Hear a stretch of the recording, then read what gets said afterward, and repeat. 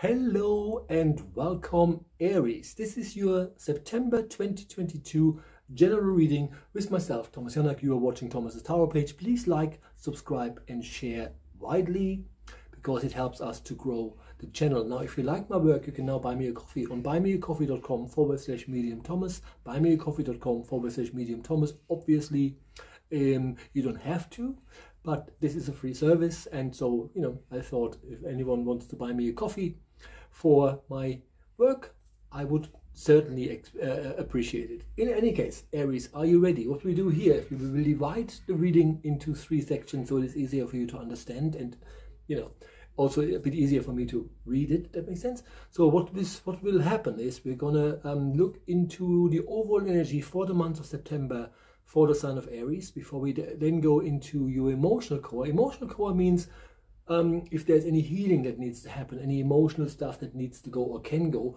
or whether or not there's love coming in. So we will look at this before we then lastly look at opportunities as they present themselves to you in the months of September 2022 for the sign of Aries. Now, with no further ado, let's have a look. And with regards to the overall energy, they're asking you to balance your spiritual outlook with your practical outlook. How this works is obviously this. We have 2 brain halves. Left hand side is all about your spiritual core and your spirituality, seeing things, feeling things, addressing things from your gut feeling, which never lies to you. And then the right hand side is about this more analytical side to you. And oftentimes they can be out of sync, especially in Aries, because you are the very first sign of the zodiac wheel, which means asking for help is not necessarily a strength of yours because you are the energy or the sign of the doer.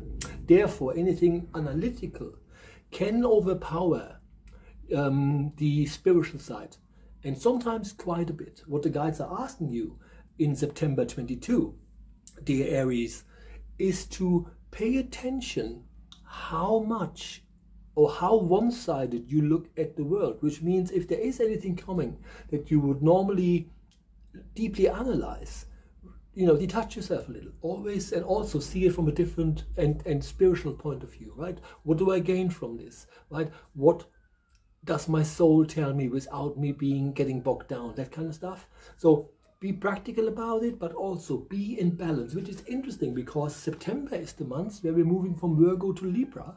And Libra is the 7th house, 7th sign, and the sign of balance. So towards the end of the month, the natural feeling of wanting balance is even higher. So that can help you as well in your balancing act that you have been asked to actually do this month. Okay, now let's move on to your emotional core. Let's see what we got with regards to love and the likes or whatever it is. Good. You have a new start is coming. I don't know if you can see this.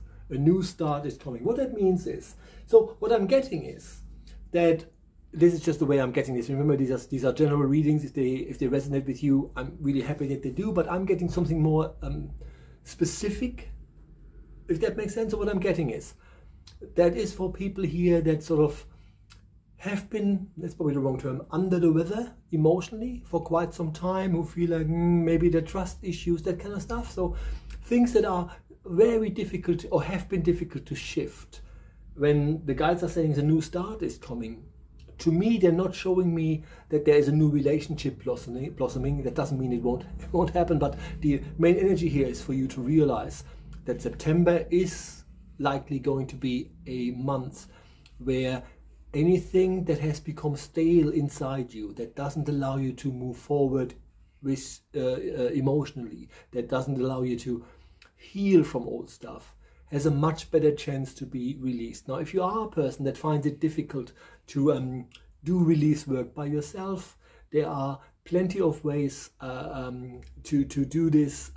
There's loads of treatments out there that people offer, from past life regression to soul retrieval, Reiki, sound healing. All these healing modalities are a good way of allowing yourself to trigger an emotional release of stuff that is otherwise difficult to shift. So there are ways out there to help with things it's just because you're Aries, which means that your imprint is that you don't really ask for help a lot, or at least not easily. So they ask you to push yourself there, because it is time that you became the best version of yourself and the happiest version of yourself, and therefore whatever can go now, you know, makes sense to push that out.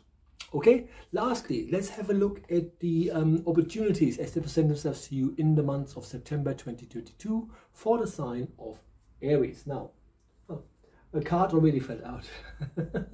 Interesting. When cards fell out, they really want to say it.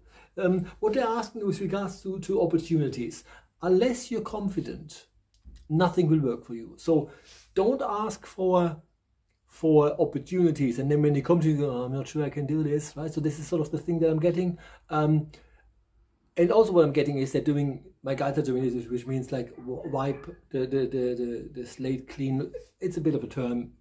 The point I'm making is maybe don't continue what you know and think that's the only thing you can do, right? Allow yourself to be a bit more flexible, and don't make it about age, which is another important thing that I'm getting here.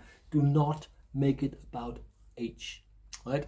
Just allow yourself to confidently, which is the important message here for your opportunities, be confident that whatever you look at, whatever comes your way, is for you, if that makes sense, right? So confidence is really, really super important in the months of September, which is also interesting because September is the 9th month, and 9 is the number of completion.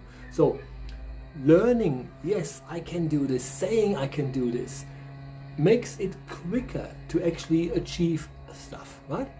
Okie dokie, that's all we got time for. Thank you so much. See you hopefully next month. And if you haven't done so, please like, subscribe, and share widely. Thank you.